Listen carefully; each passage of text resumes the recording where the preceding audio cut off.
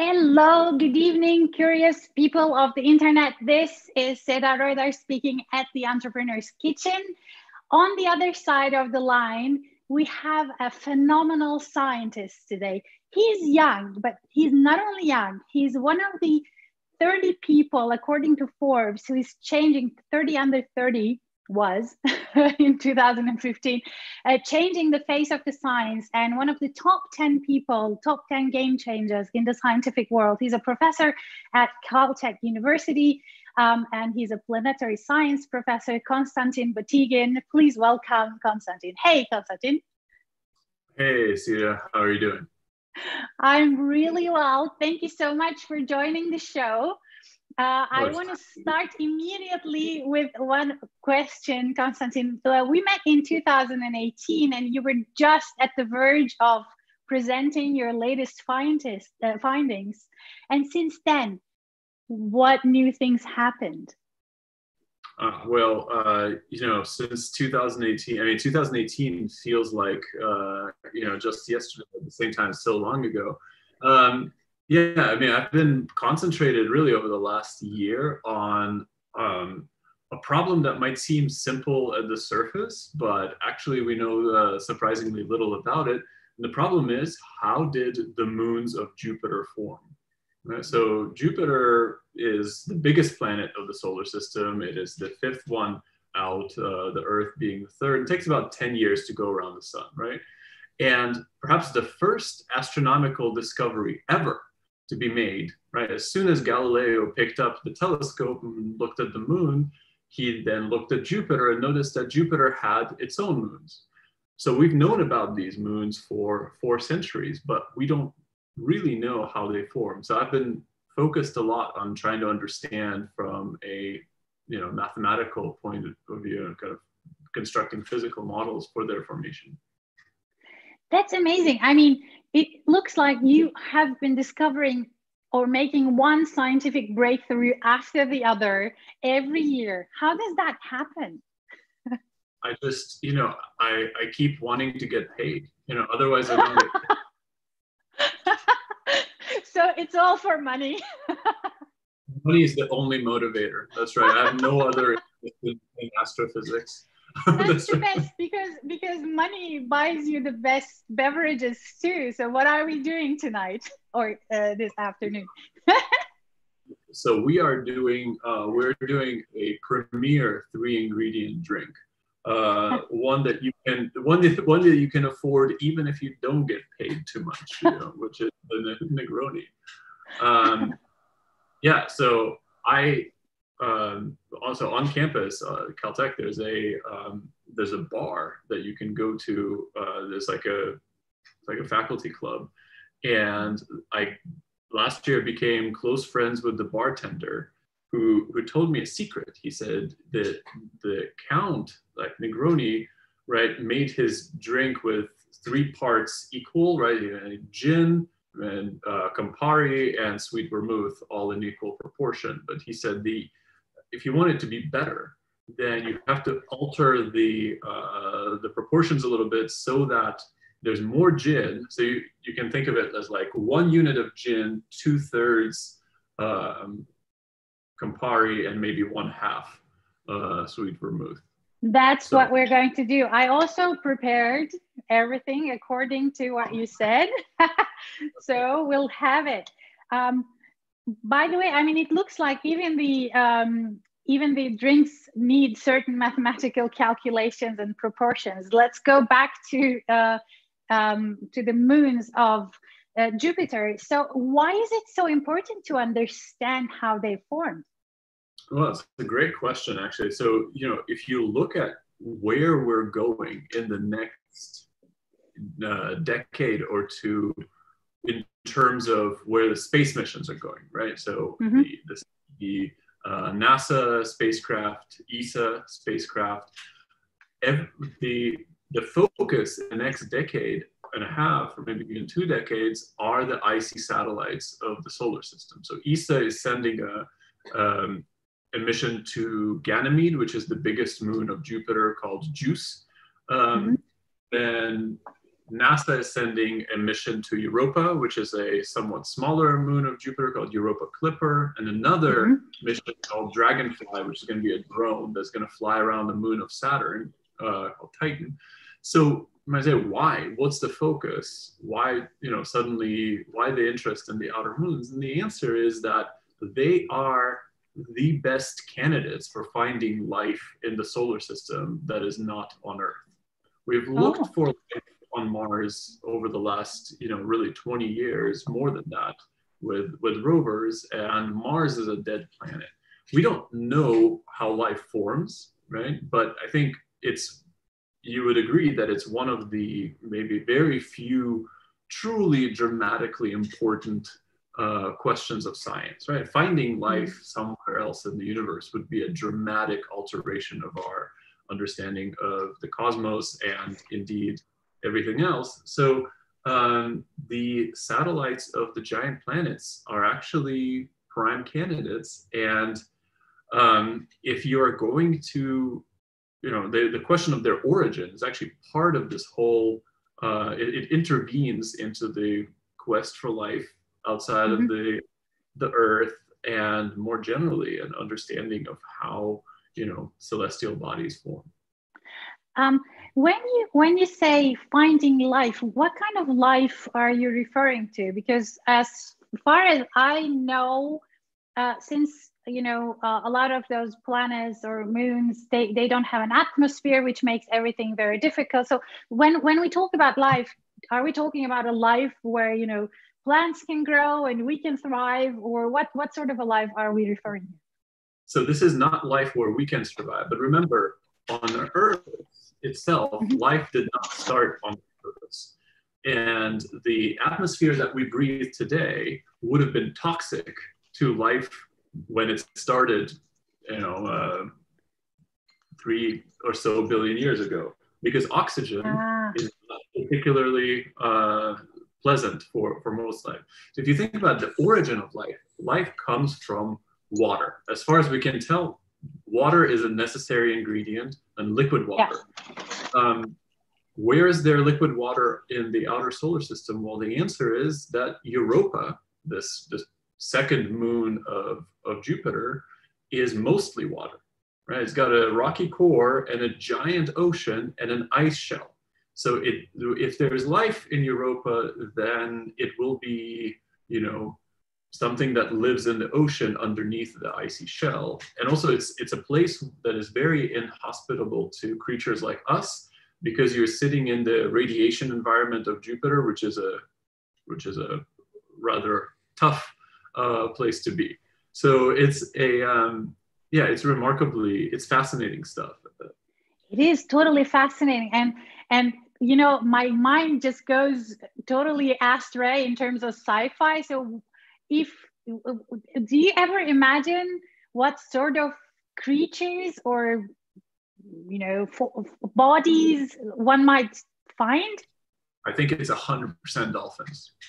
I think dolphins is like when you look at evolution and say, where does it end? When you've reached the ultimate state, it's definitely a dolphin. Really? Is it serious? You got me for 1 second. I'm like, seriously? Awesome. Well, it's definitely dolphins. So on search for dolphins on Jupiter's moons, before that you discovered or you replaced our notion of Planet 9. Let's talk about that a little bit. For sure. Yeah. So of course, the story of the solar system's markup is an evolving one always. If you go back sufficiently far, meaning the 1800s, people used to think there were 15 planets, then it came down to 8 and so on. But something that I think a lot of us learned in the textbooks is that the solar system has 9 planets all the way out to Pluto. And really, if you ask yourself, does Pluto fall into the same category of body as everything else? It really doesn't. It's tiny. It's in fact, Pluto's surface area is is almost exactly equal to that of Russia, right? So it's really quite a, I mean, Russia is big, but in a celestial body sense, you know, it's it's tiny. Okay. doesn't qualify as its own planet. So, although on Earth it does. yeah, and you know, there are other analogies to be made. Like it's super cold. Like Pluto is really cold, right? As is Russia.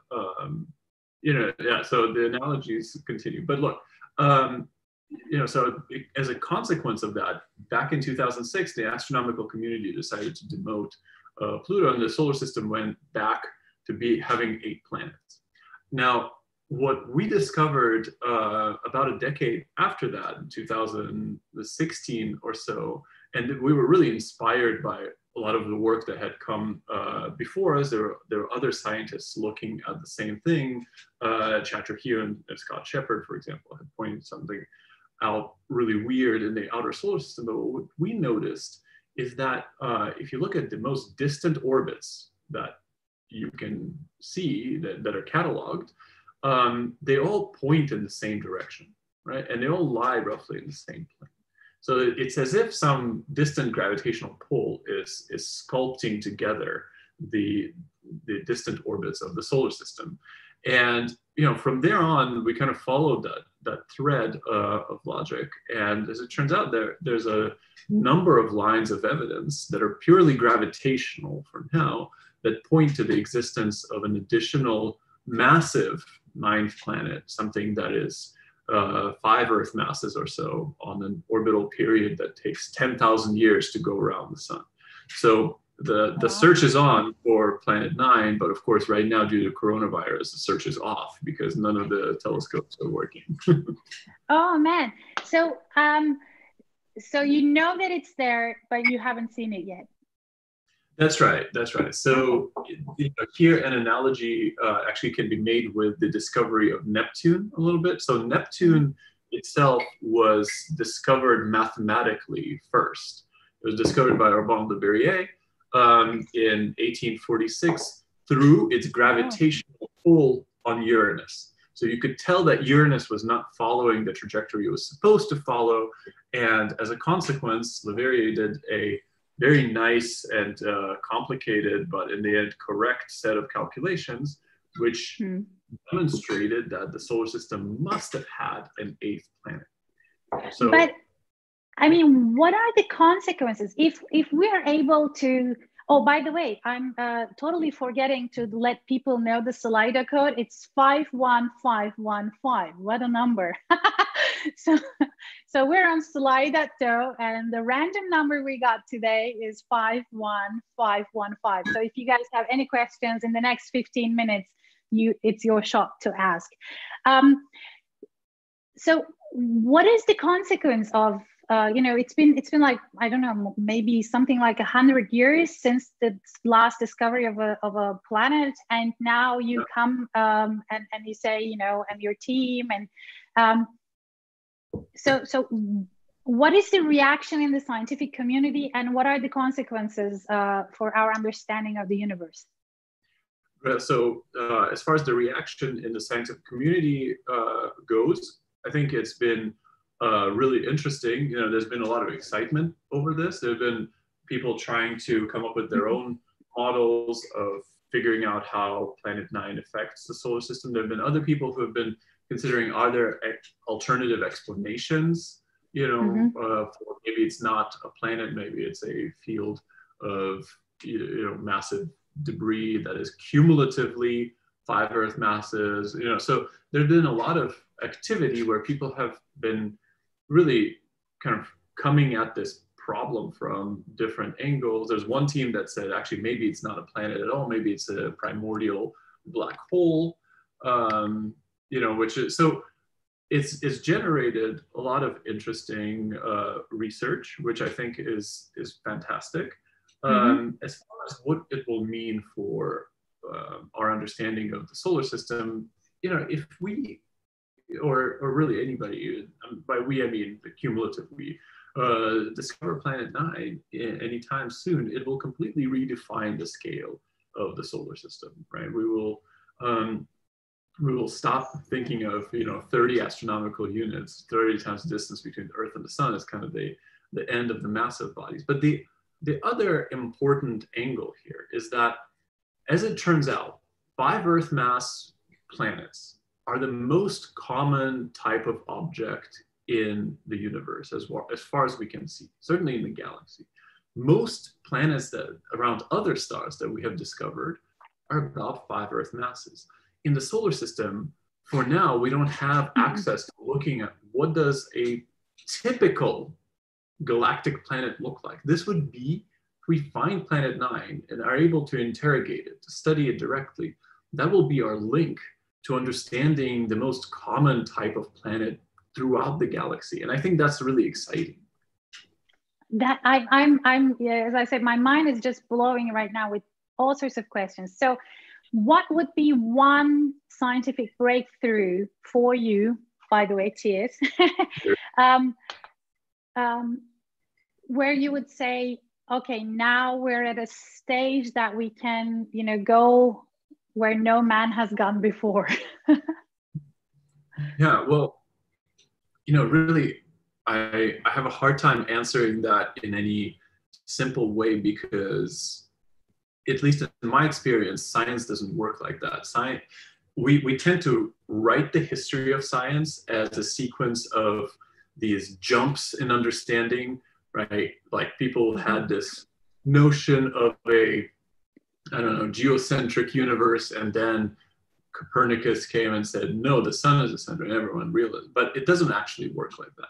The science is an iterative process where it basically works by people making mistakes and other people pointing out that those are mistakes. So as a result, there's never really a moment in my mind where you would say, aha, this is something that where our understanding would jump from 0 to infinity. Some discoveries are basically inevitable, and it's not often that you have a development which truly relies on the genius of one person. Actually, general relativity is one example of that. General relativity was really, the work of Einstein himself, but special relativity, his earlier theory, was really not just him. It was him, Lorentz, Poincaré. There was a number of people all working in the same direction. And I think that even if not for Einstein, special relativity would have been figured out. So I don't know. This is a long-winded answer, but all of this said, I'm super excited for finding Planet 9. Yeah, well, it's amazing. I mean, your answer just right now brings a very important point of collaboration. And also, as far as I'm informed, once we visited one of the Austrian telescopes here, which is close by Salzburg, and there we were informed that you rely a lot on citizen science. So not only collaboration between the scientific community, but also people who are willing to understand and help further this. So what is your opinion in terms of citizen science? Yeah, I think it has it definitely has its place, and it has been really useful in certain disciplines, certain sort of sub-disciplines of astronomy. A good example is analysis of, so looking for extrasolar planets, right? There are times when you have so much data, right? Like, we're kind of in that state now with various space telescopes. You have so much data that you can't hope to go through all of it. And so you then give the, you rely on the help from the general public to help you chug through that data and see if you discover something interesting. My postdoc, Juliette Becker, who, when she was a graduate student, wrote a very influential paper that was that originated from a discovery that a citizen scientist made. The citizen scientist noticed that there was something interesting about one particular star, that its brightness was dipping every few days. And the reason, as it turns out, is that there was a planet that was going, and eclipsing the star every few days. So they discovered, these, and it turned out to be more than just one, a discovery of a planet. It turned out to be that this particular system was, at least at the time, one of a kind, and it was kind of the tip of an iceberg. So I think, citizen scientists have a huge role to play, not in every subdiscipline. Like, looking for Planet 9 is at the edge of what telescopes can do anyway. So we're not in a state where we have so much data that we need somebody to look through it. But there are interesting collaborations that can be made. That's really interesting, because that brings us also to my next question around creativity. What does a usual day for a scientist like yourself look? What is the role of creativity in your day-to-day work? Well, I try to make it to 12 o'clock, and then at 12 o'clock, just start drinking those Negronis. Well done, mister. It's typical every day. So you also advocate, mind-opening prescription medicine like Negroni. Yeah. That's, I mean, it's, in the life of, of course, not every scientist has the same, job, but being a professor at Caltech, my job is kind of split between teaching and research. And so, the way I see it is, I have maybe three primary responsibilities. One is to teach classes, right? Which I do, in fact, in 40 minutes, I'm teaching a class on planet formation. So that's one thing. That's kind of like a basic responsibility. The other is to advise graduate students and undergraduates. So I have a group of students and postdocs that work with me. So my group is not, definitely not the biggest on campus, but I have about 6 people, in my group at the moment. And finally, there's another, chunk of time that goes to my own personal research, where, it's not something where it's a project that the student is leading or the postdoc is leading and I'm helping. It's really my own work. And, I try to make sure that as I go through my career, I always have time, and I also always have the mental kind of capacity to do my own work. I think it's really important. It keeps you both, connected to what the interesting things are in the field, and also keeps your skills sharp, because just like anything, if you don't use it, you lose it. Absolutely. And also, I remember reading the New York Times article from just a few days ago, and there is an interesting story about how you suddenly were able to connect the dots by just looking at what was happening around you, right? So you have to be also kind of open, and we love those stories, of course. But another aspect of you is the music. Yeah, sure. Yeah. Yeah.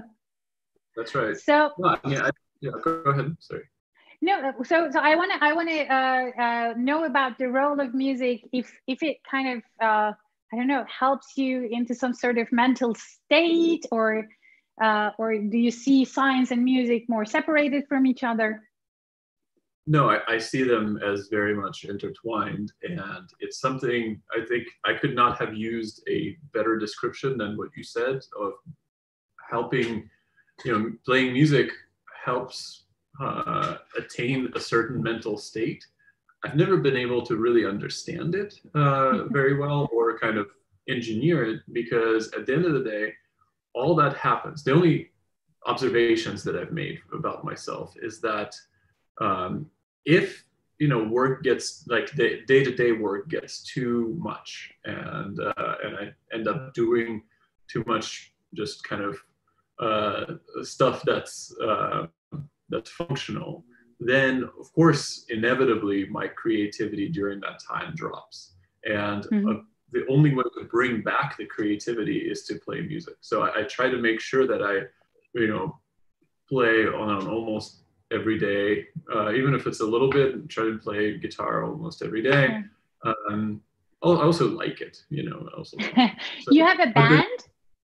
I do, yeah. I have an awesome band. I have a band. In fact, right now, everybody in the band is an astronomer. So, awesome. Really cool. So what is the band called? The band's called The Seventh Season. Okay. And like the Monstein album. yeah. Oh my God, I don't believe that I know that actually. My husband is just cracking right now in the next room. He's like, she knows this? Yeah. I can't believe this. Yeah, I think there is a song actually by Ingrid Malmsteen. You're such a metal nerd. Metal nerd, yeah. Well, actually, we're almost at the end. Therefore, I want to ask you a couple of questions that are already, reigning in Slido. So let's try to kind of keep short and creative. Are your findings based on simulations or actual data? Both. Both. Well, that was a perfect answer. Would the discovery of life on another planet not disrupt the whole premise of Earthlings' God, therefore humans' reason for being? So if we were to discover life on a different planet, that would screw the humanity up, someone says. Well, certainly, I think there might be some members of humanity who might have a problem with it, but I think we have to let go of a pre-scientific notion of God anyway. I think that a God, which is a person who sits on a cloud and occasionally rains down thunder, is one that's incompatible with our daily reality. But you could find spirituality in a different aspect of this vision, which is the universe and just the world around us has laws, right? The laws of physics are actually remarkably symmetric and remarkably beautiful. And you might maybe ask a question of, I think a better place to find spirituality is in trying to understand the rules by which this world works, rather than to imagine a micromanager who is trying to, kind of ensure that all of us don't get into trouble. At least that's my viewpoint. Yeah, where he's not or she's not necessarily doing an excellent job, so that's also well. Oh my God, what would Pope Francis say? I think I think we should have him on the show. I think it's we should. I don't know. Do they have Zoom in Vatican? I presume they have Zoom. They have like a pretty good. Yeah, Wi-Fi. they probably already passed that stage, and they can just beam. Well, there is actually a funny question. You're an astronomer. Is your wife an astrologer? Some days, yes, she is. Yeah. That's hilarious. Actually, there are a couple of questions around astrology. So that's not the same thing. Everybody knows it. But do you sometimes get into these weird conversations with astrologers? Does that ever happen? Not really. Okay. Partially because I try to stay away from astrology conversation because I don't want to say negative things about astrology as a historical thing, because right now astronomy and astrology are very, very different. But if you go back to the 9th century, for example, and ask how were decisions made back then, I mean, astronomy and astrology were interrelated things. I think it's been a few years since I studied this in detail, but I think that the building of Baghdad actually was in part influenced by the alignment so the geometry of how Baghdad was built was influenced by the geometry of the alignment of stars. So there's a historical,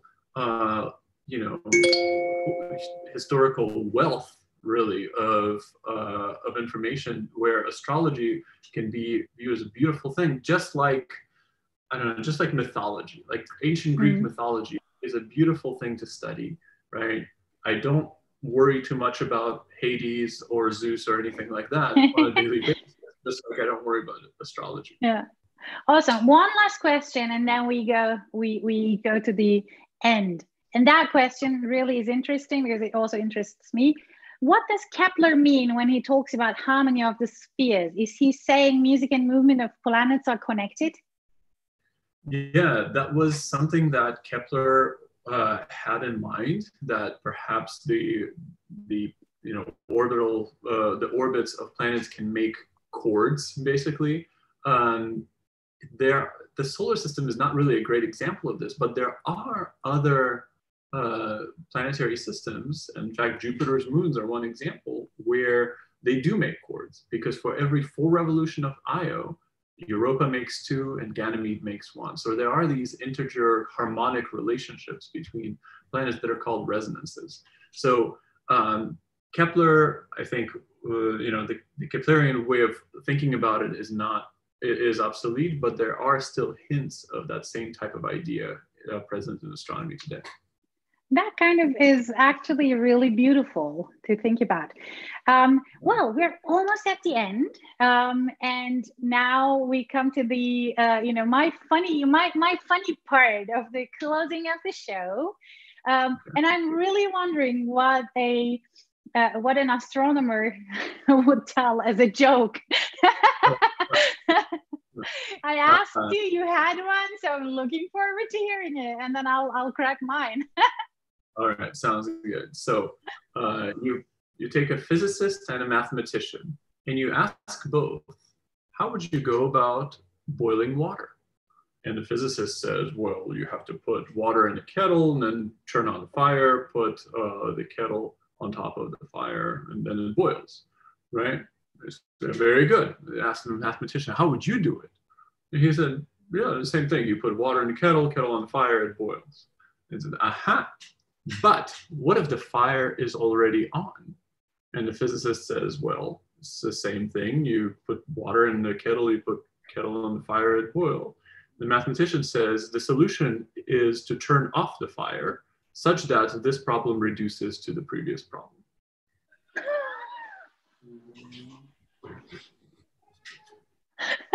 Awesome, really good. Actually, I have a mathematics joke too. Oh, awesome. Yeah, but mine are it's very easy to get. Okay. Why was 6 afraid of 7?